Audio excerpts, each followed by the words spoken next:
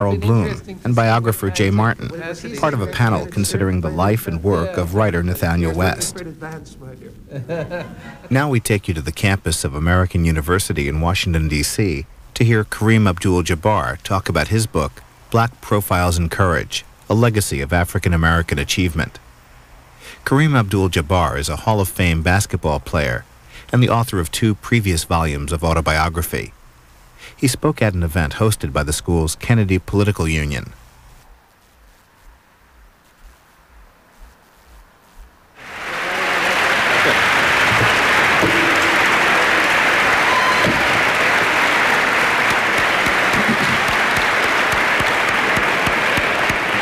Thank you very much. And I would just like to tell everyone that if they buy my book, I will certainly sign it,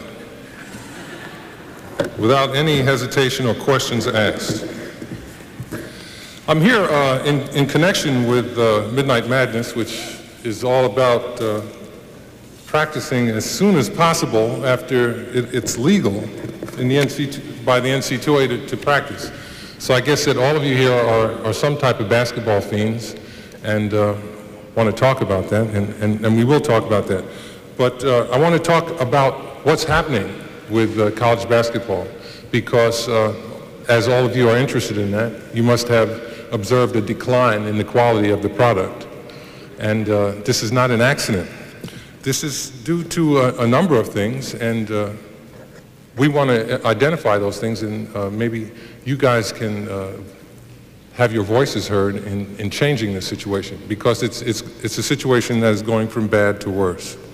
Decline is really due to the fact that nothing much is expected of athletes, and I'm not just talking about athletes from the inner city.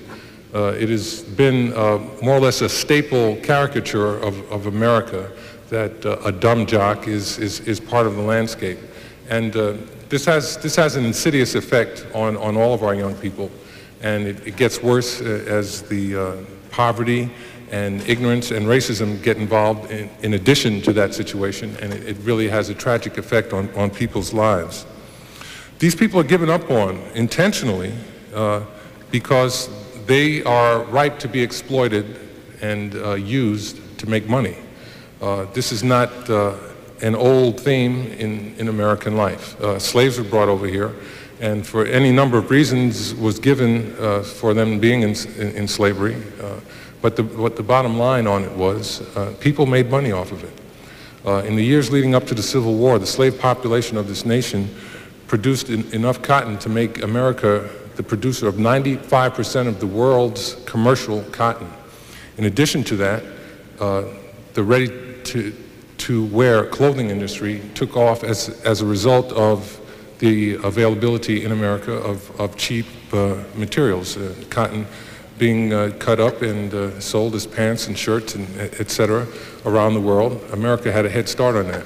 In addition, American industries, our industrial revolution was fueled by the money from that, by the exportation of the technology that made knitting mills and cloth factories overseas. Other nations tried to get in on it, and we found ourselves a leader in technology. All this was based on the slave economy of the South, and there was certainly a great amount of wealth produced and absorbed by Southerners and other Americans, and no credit was ever really given to the slaves, and they were totally exploited.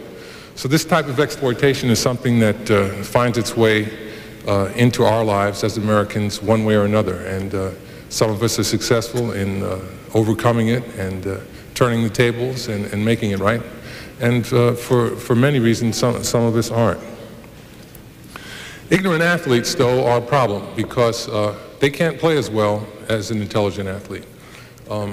We have a situation now where college coaches are more like babysitters. All right, they're going to get some kid that has been told that all he needs to offer the world is his athletic ability, and any maturity that he would develop, any intellectual capacities that he should develop, they fall by the wayside, and it's okay to exploit people this way, and that is something that has to stop. That is something that we don't need in this country, and we have to make a conscious effort to stop that. Sometimes youth culture also is a factor in all of this. It's not, and you know, Huck Finn and Tom Sawyer, they played hooky, okay? They didn't want to go to school. Kids today don't want to go to school. And we have a phenomenon in the youth culture where a lot of kids start running the street as soon as they're able, when they're 10 or 12 years old. They continue to do this until they're maybe 16 years old, and then they realize that they are useless in today's society. At that point, they start acting very hostile, because in knowing that they are useless, the anger and frustration at being able to do the things they want to do, buy the things they want to buy, go the places they want to go, they can't do it. They can't cope. And they eventually end up being a problem. All the problems that we have with teen pregnancy, violent crime, substance abuse, vandalism, especially in inner city communities, are usually associated with young people from this category. And within 15 years, they produce more children that end up being a problem in another 15 years. And this situation keeps rolling over on itself. And we have a whole lot of young people that end up being fodder for prisons or prey to any number of just tragic and avoidable circumstances. We have to do something about that. And the only way to get at that problem and deal with it is to get to these people while they are young. If it doesn't happen when they're young, it usually doesn't happen. One example that I always think of and I refer to when I speak is, it should be familiar with you people here in the Washington, D.C. area, because you have a classic example of what happened. There was a football player that played for the Washington Redskins named Dexter Manley. He was all pro. He was one of the best that ever did it. And he played here for 6 or 8 years. And toward the end of that time, we found out that he was illiterate. All right, he could not read or write. He learned how to write by writing his name, signing autographs. Yet he was able to attend a major American university for 4 years. Now, at that university, I don't know what that university was about, but to have someone there for 4 years who could not read or write is a disgrace. Yet, when this happened, no one got fired. No one was embarrassed. I don't think there were very many news stories dealing with what happened at this university and why Dexter Manley was able to be exploited that way. It's not an old story. It's a shameful story, but it's not an old story. And somehow we've got to change that.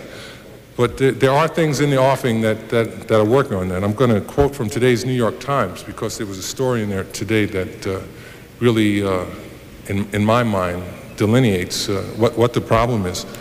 There's a young man who played college football in Texas in the 70s. His name is Kent Waltrip. And in playing college football, he was injured and became quadriplegic. He has since recovered a lot. He's now a parent, and he's regained use of his arms. But he sued the university that he played at, because he felt that this is clearly a case of exploitation. I'm going to quote now from New York Times. Waltrip is challenging the relationship and legal responsibilities that universities have to scholarship athletes. Today, in a state district courtroom in Austin, Texas, a jury will be selected to decide whether Waltrip was an employee of TCU at the time of his injury and is thus covered by workers' compensation laws. The legal issue may be specific to the Texas courts. Statutes vary from state to state. But if Waltrip wins, the decision would become the first step in redefining college athletes as a labor force entitled to basic employee rights. That would start a revolution in college sports, which for years have been presided over by the National Collegiate Athletic Association, the not-for-profit group that is shielded from business income taxes, antitrust scrutiny, and a variety of labor practices such as collective bargaining. At the 1993 Workers' Compensation Commission, which was involved in this case, the colleges went and insured themselves when these problems started popping up.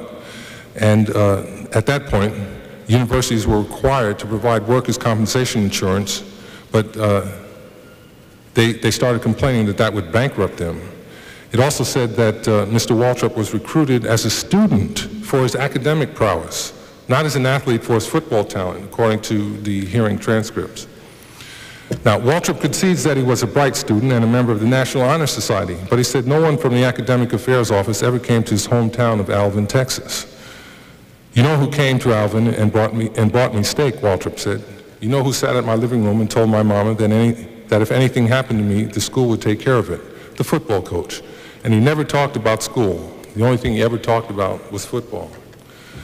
Okay, this is a clear case of exploitation, and too many times universities end up on the wrong side of the situation. In many cases, it is a disgrace, and it's something that has to be dealt with.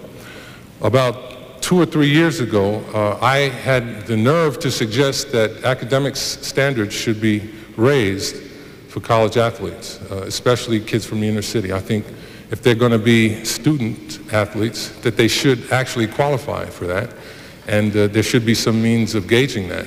And if not, they can go on into the professional ranks. There's no longer the legal limbo involved there.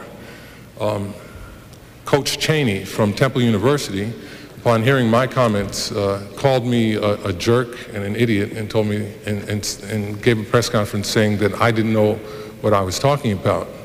Yet at that time, no senior had graduated from the Temple University basketball program in almost 5 years. So we have a whole problem here of self-serving interests that really people who are supposed to be educating people really are looking for all the excuses they can find not to be educating people. Now, I would not have come here to talk tonight if American University if American University fell in that category. But I'm very happy to say that American University graduates between 65 and 70% of the athletes in the basketball program, of the people here on scholarship, et cetera. And I'm very happy about that. Of course, your athletic director, he graduated from UCLA and is a friend of mine, so maybe that might have something to do with it. But I think that the way things happen here at American University should be the way things happen across the country. Every university that you go to, there's a different cut on it. And we need to get some uniformity out there. We need to get some sincere people involved in dealing with college athletes. Now, I had an experience in my life that really brought all of this full circle for me, because I'm a proud parent, and I have a son that is a senior in high school this year. But this was when he was in 10th grade. He had an assignment to do a report on a significant black historical figure, and he could not get any information on that. He looked in his school library, he looked in the Los Angeles Public Library, and found nothing. He was desperate by the time he came to me. And I was able to help him with his project because I've read about these things. I was a history major at UCLA. But it shocked me that there was no book available that covered the subject of black American history, and especially for young people, people who need to understand what it is about America that relates to them. So I was able to speak to my literary attorney, who said, hey, we've been waiting for somebody to do this book for a while. And the niche was left there for me to take advantage of it, and I did. I'm very happy I did that, because it brought me all the way back to something that I loved and I'd forgotten completely about. And I realized at that point that I was so fortunate not to have ended up in the same position as Dexter Manley. I did have something to fall back on. My parents made sure that we identified me going to a university early on in my life. I was in the 6th or 7th grade, and they said, hey, this is the way to go. This is the only way for you to make it here in America. And I never, ever considered them to be off of it. I thought that they knew what they were doing, and I followed their advice, thank heaven. The reason that I stole President Kennedy's title had to do with the type of courage that I wanted to exemplify in speaking about black Americans. President Kennedy, while he was president, decided that he was going to enforce civil rights legislation for all Americans. And all of his political advisors told him that if he did that, he was going to lose the next election because he would not get any Southern votes. President Kennedy said that he didn't care about that. He was going to go ahead and do that anyway. And his leadership on these issues still is something that Americans point to with pride at this point. But at the time, it was touch or go. He had to have some real personal courage and backbone to stay the course with what he thought was right. But he did it, and we have all benefited from that.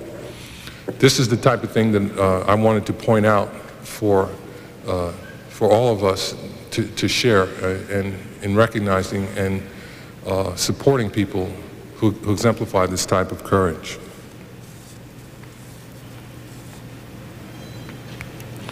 The person in my book who, for me, epitomizes the courage and determination that we need to convey to our young athletes is Frederick Douglass.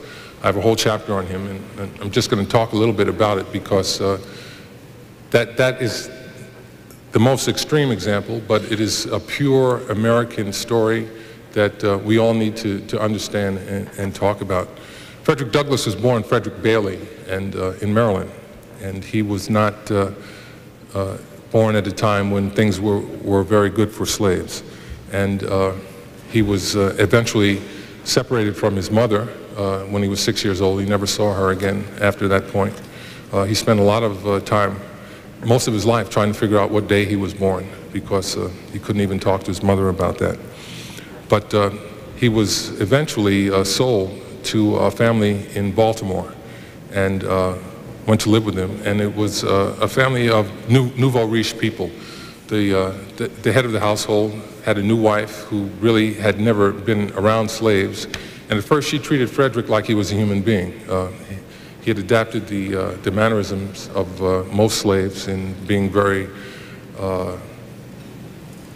condescending and subservient and completely submissive in the presence of his masters.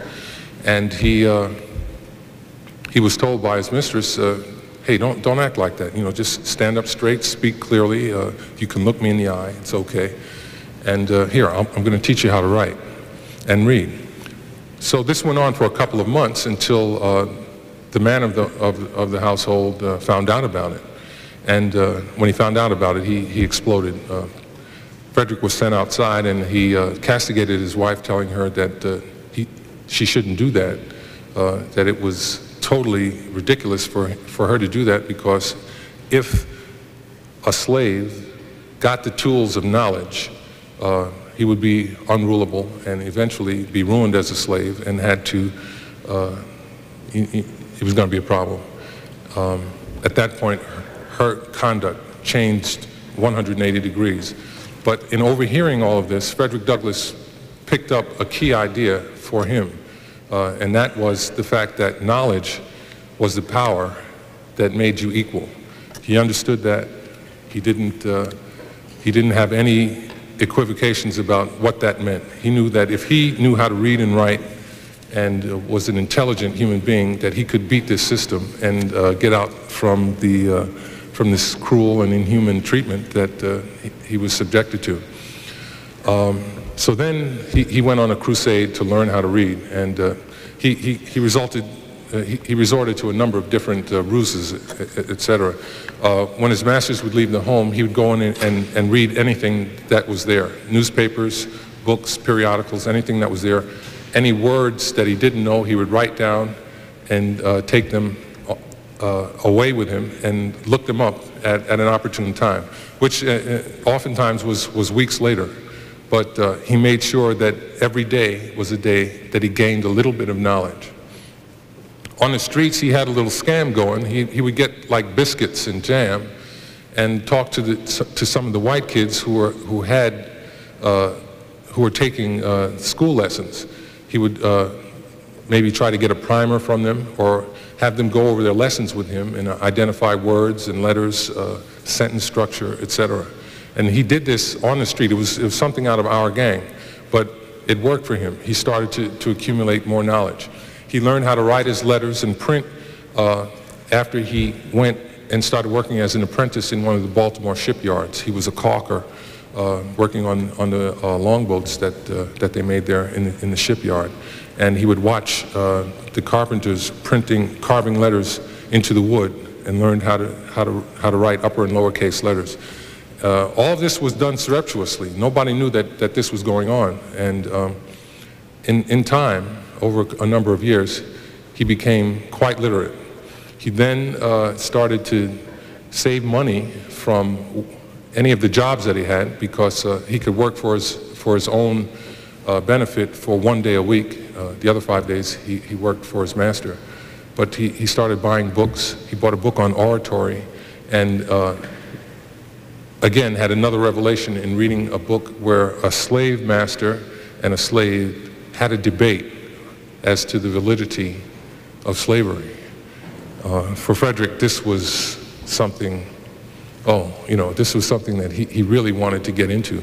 And when he got to the point where he could understand the meaning of the words, the power of the words just swept him away, and he understood that he had to go and that he had to be out of slavery. Yet, he was still in a very, very bad situation, being a slave. His next move at that point, now that he knew that he had to do something, was, hey, when am I going to do something? And he waited and waited, tried to enlist friends from among the other slaves that he knew. It didn't work very well. And he eventually made an abortive, an escape attempt. He was captured. He wasn't imprisoned long, but at that point they said, your problem, we're going to have to send you to be broken. So they sent Frederick to a person whose only job was to intimidate slaves that were a problem. And he took several beatings. He was there for a number of months and took several beatings. And it got to the point where he thought he was going to die from a beating when he realized that he had to fight back. And the person that, it was a very cruel and inhuman type of person, of course, that was beating on him. All of a sudden, Frederick turned on him and started to retaliate. And they got locked in a death struggle there, which went on for almost an hour. The master, the man who was used to break slaves, called some of the other slaves in to help him. They wouldn't help him, and Frederick nearly choked him to death. It didn't work insofar as Frederick was not able to kill him, although he did try. But from that point on, that man did not want to have anything to do with Frederick Douglass. He thought he was crazy and sent him back home. Eventually, Frederick recruited some friends who helped him in that they stole a naval uniform for him. He forged some papers on his own, and from where he was in Maryland, he got to Baltimore, took a ferry boat to Delaware, and then from Delaware he took the train to Philadelphia and was finally free. He kept on moving on to New York and eventually to Massachusetts, where he was a bright light and leader of the abolitionist movement. But he would never, ever, ever at any point have ascended to that point if he did not have the desire to know. Knowledge is power. It is the most powerful thing that any of us or any group of people can master. And if we can master it, we can do anything that we want to do. So I would just encourage all of you here who are basketball fans and fans of athletes in any way that you can, either subtly or overtly, encourage the kids here at American University to take full advantage of this opportunity. Too many of them will see it only as a chance to be seen by the NBA. And we need more than that from our young people. And I hope that all of you will understand that to encourage people to do everything they can, both physically and mentally, and to excel in every way that they can, is the only way that we get the best from our best. And our student athletes should be among the best that we know. So that is the end of my formal words for this evening. If there's anybody with any questions, the microphones are right here at the front aisle, and I'd like to hear from you. Thank you.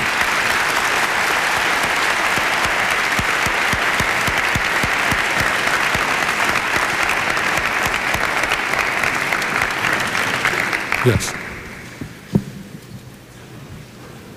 First of all, thank you for speaking. I think it's incredible that someone of your stature is finally doing something about this problem. I was reading the New York Times about 3 weeks ago after Kevin Garnett signed his $120 million contract, saying that on top of education, the other problem is we take these athletes out of inner cities and we give them an obscene amount of money right up front, which causes them to get involved with drugs, crime.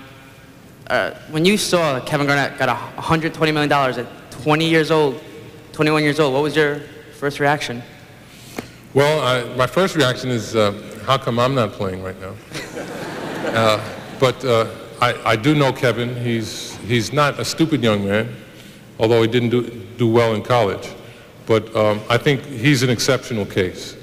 I think what we should try to focus on is people like, again, another young man who's here in the Washington, D.C. area, Juwan Howard. Juwan Howard is making almost that much money, but at the same time, he thought it was important to graduate from college. He took classes in the off season and graduated with his class from the University of Michigan. And he's making about $7-8 million a year. I think that commitment to his education really is a great thing. I try to talk about it when I talk to young people, because all they see are people like Dennis Rodman and others who are not educated and don't have anything good to offer in terms of being a role model. So I'm happy to see people like Juwan doing what they're doing. Emmitt Smith did more or less the same thing. He was involved in a training program in off season one summer. I think it was 2 summers ago. That's when he signed for the $40 million. But he was at school in Florida getting his degree because he had told his parents that he was going to do that, and that was important to him. Even though he missed the training program, the Dallas Cowboys said, go ahead and on and do that. So, I think if the teams understand that what they're doing is enhancing the productivity of the people that come to play for them, we'll have a different situation. Yes. Yeah. Do you think that the NBA's continued encouragement of young athletes coming out early for the college draft? I'm sorry, I didn't hear. Do you feel that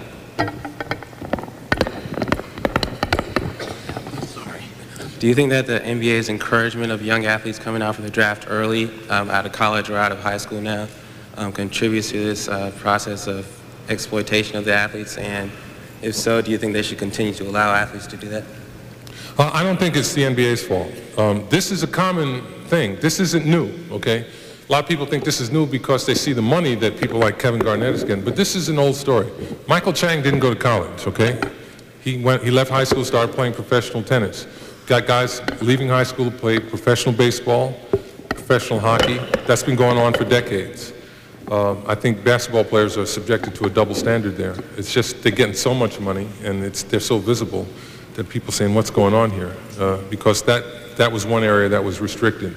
But the fact is that combinations in restraint of trade are not allowed. That's antitrust legislation has made it possible for them, for young people to get into the pro ranks earlier than their graduating class. And, it's just the marketplace. It's the forces of the marketplace. Would you say that this contradicts the message that education is more important than basketball stardom?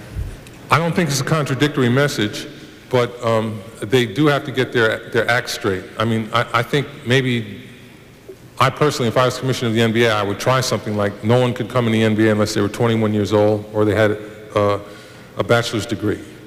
You know, I would do it like that, and I think it would make young men a lot more keen on staying in school and doing something while they're in school.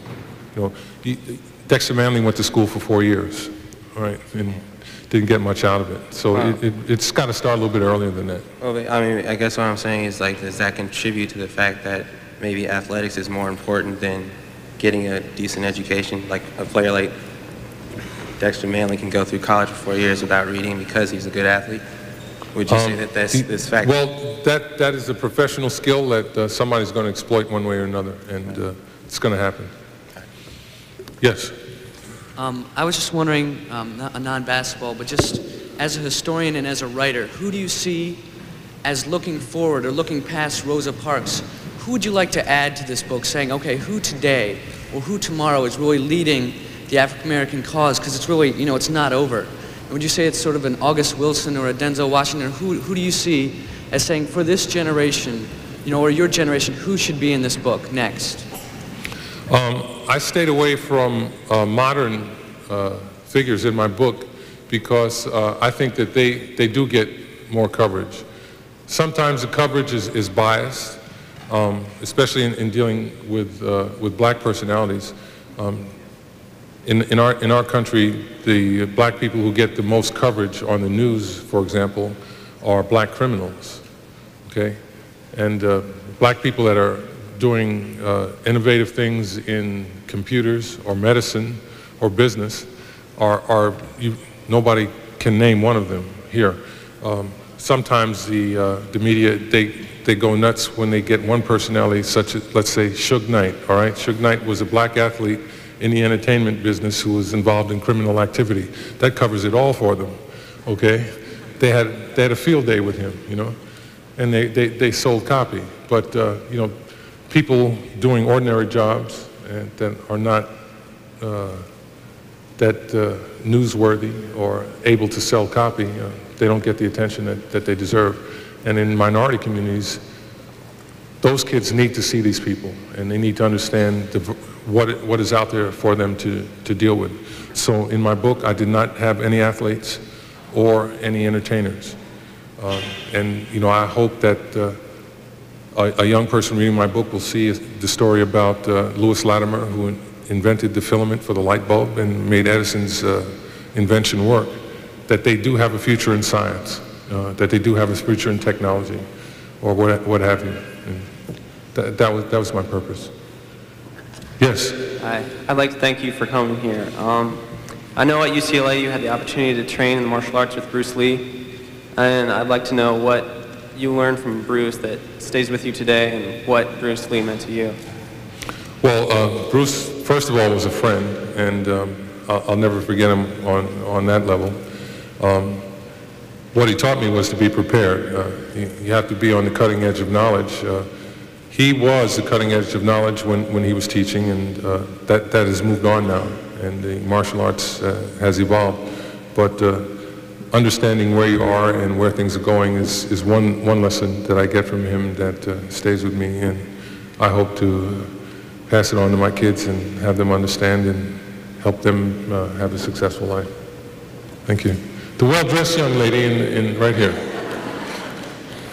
I've really enjoyed your writings, and I appreciate the fact that the books that have your name on them are actually written by you. I know a lot of athletes do have their books ghostwritten for them, and I've also enjoyed watching you play. I saw you play your last season in Denver against the Nuggets. I'm just curious what you did with all the gifts that you were given by all the NBA teams. What I did with all the gifts, okay, I listened to all the CDs. I did not fit in the boat that they gave me.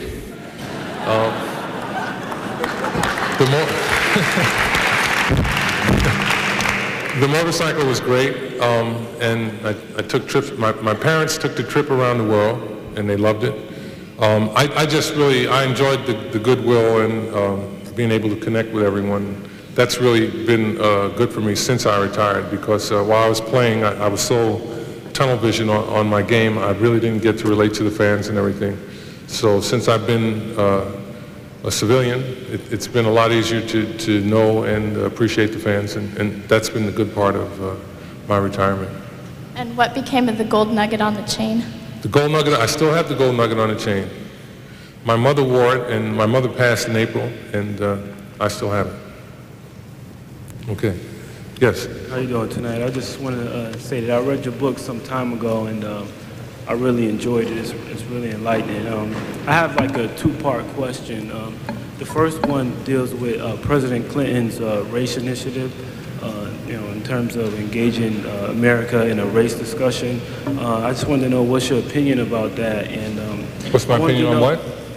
President Clinton. On President Clinton's? His new initiative on race. Okay. Trying to engage, Americans in race Okay, discussion. I really think that President Clinton is thinking the right way. A lot of times people have ideas and people scoff at them, but it's about a consciousness and a desire to do good. And I think that's what President Clinton's initiatives are all about. He wants Americans to talk to each other and understand each other.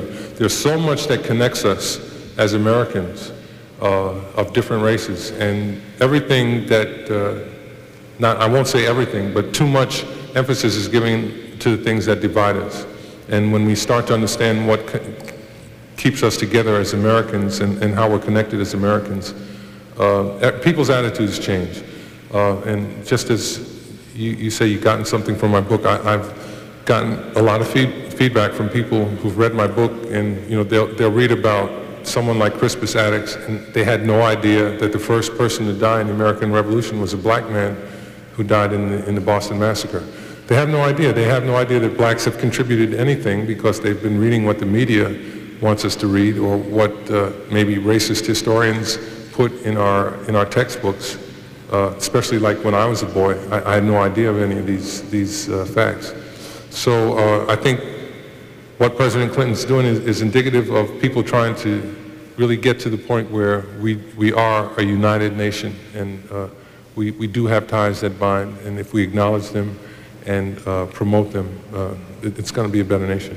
One more. I'd like to know also, when do you think things will change for African Americans in terms of, the truth being told about, contributions? You mentioned it earlier before.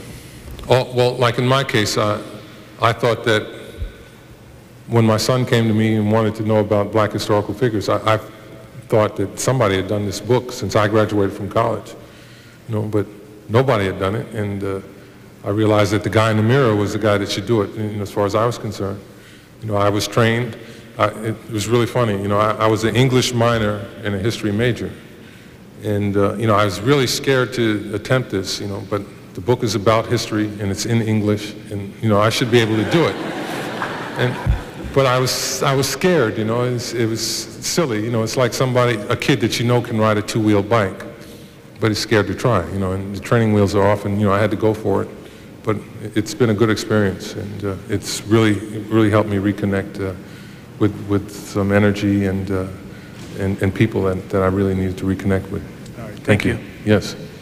In your book, you quote the proverb that sticks in a bundle are unbreakable. I was wondering how you felt on Louis Farrakhan's Day of Atonement for the black community. How I felt on Louis Farrakhan's what? Day of Atonement. I did? Day of Atonement tomorrow. Day of Atonement. I do not see eye to eye with Minister Farrakhan, all right? What he's talking about is freedom, justice, and equality for black Americans, I'm for that, but he's been kind of vague or hostile in terms of methodology. So, I have a problem with that. I do not go around trying to pick fights with him or his group, but I would like to hear them speak in positive terms. I've only heard him speak in negative terms, making black people angry about the history of their experience in America, but not offering any real solutions or plans to try to change things. And I've had problems with Minister Farrakhan on that level. Okay. Yes? Hi. I was just wondering, what are your thoughts on the WNBA, and how do you see them progressing in the future? Thanks. Well, I think the WNBA is part of a whole trend that is going to help American women. American women for a long time have been told that they shouldn't be athletes. that they were too cute to be athletes, that they shouldn't try to be athletes, and for that reason they have totally failed to fully develop their athletic potential. So anything that gives women the knowledge and incentive to be athletes and learn what that's about, I think it's going to benefit them. It'll certainly benefit our nation. I was speaking up in Boston, and I heard a woman relate some really startling facts. Women who are involved in team sports, whether on the high school or college level, when they go into the business world, they are able to cope. They understand what it means to roll with the punches, and you know that they're not going to win every time. When things go bad, please forgive the expression, they can take it like a man. It's not, you know, it's changing the playing field, and I think that's an important thing. And you know, the NC2A title that made it necessary for universities to seriously think about having a women's sports program, I think this is just going to help benefit a very badly neglected group of Americans who need to develop their athletic potential. Yeah. Hello.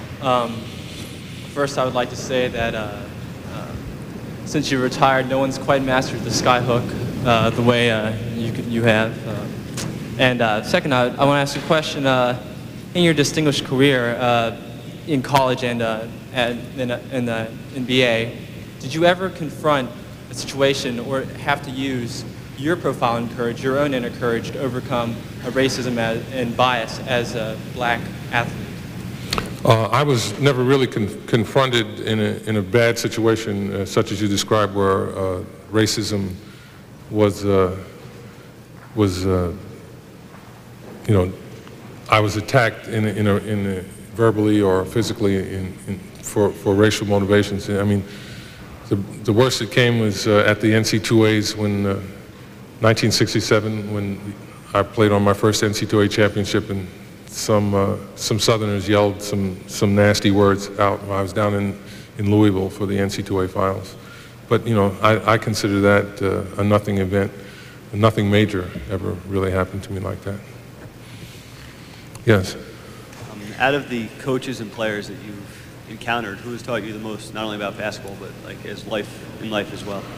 Geez, I feel I learned the most about basketball from my high school coach and my high school career.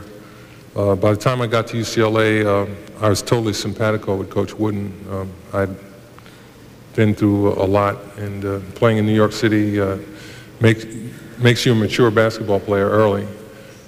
It's like that in big cities. So I was very fortunate to have had that experience.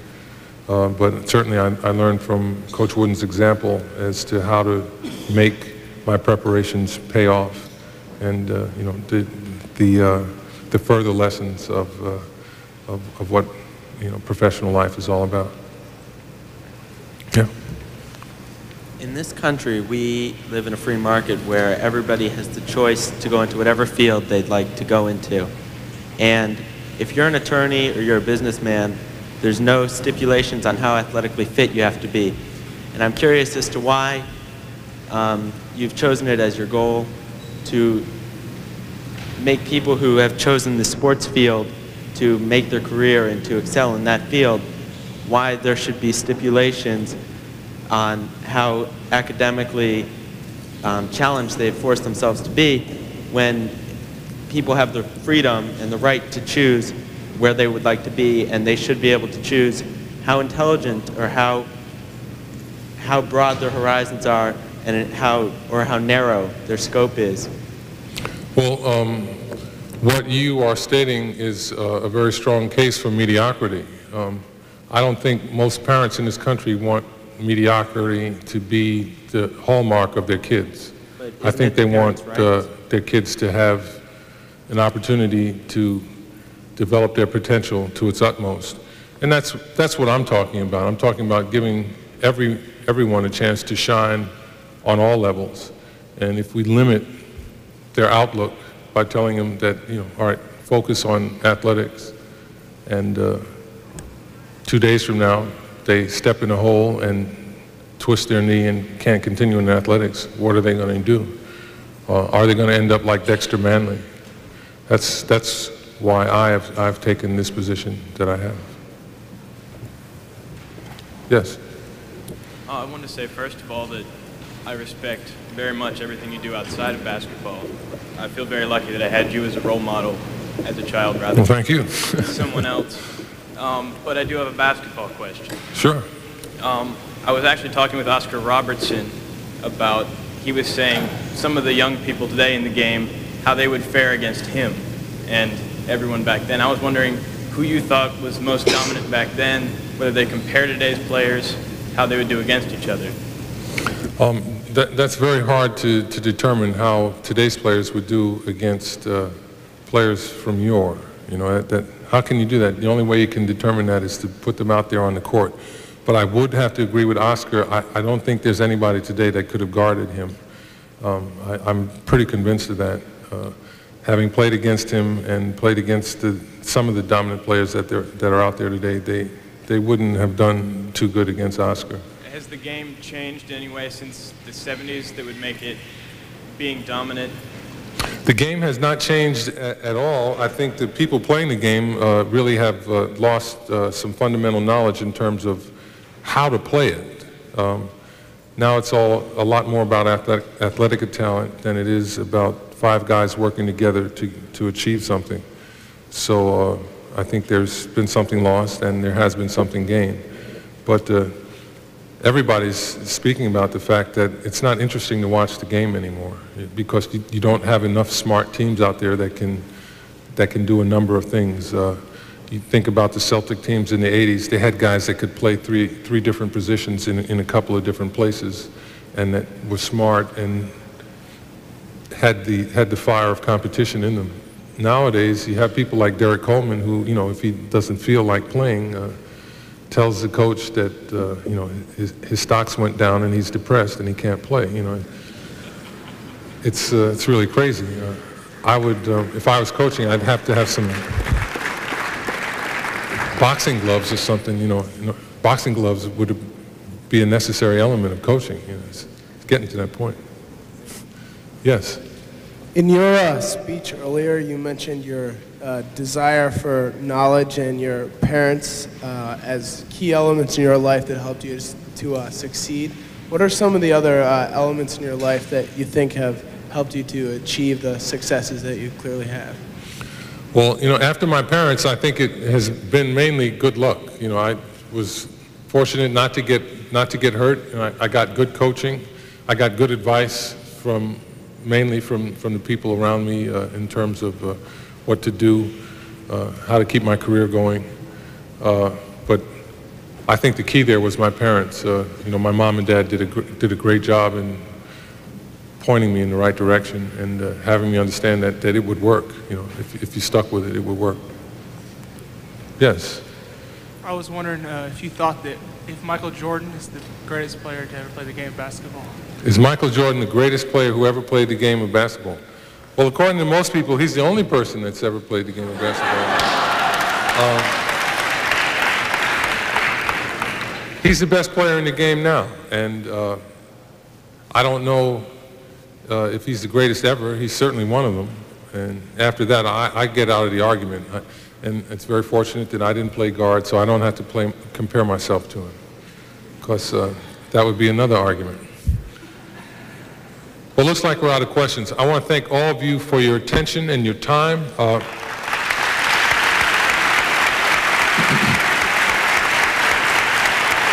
Thank you.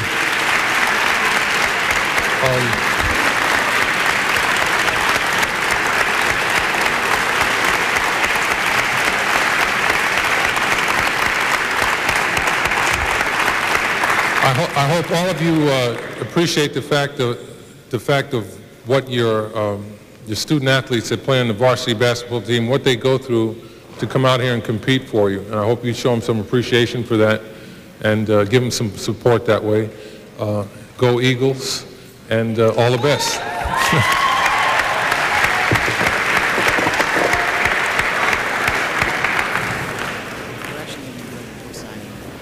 It's okay. Yeah.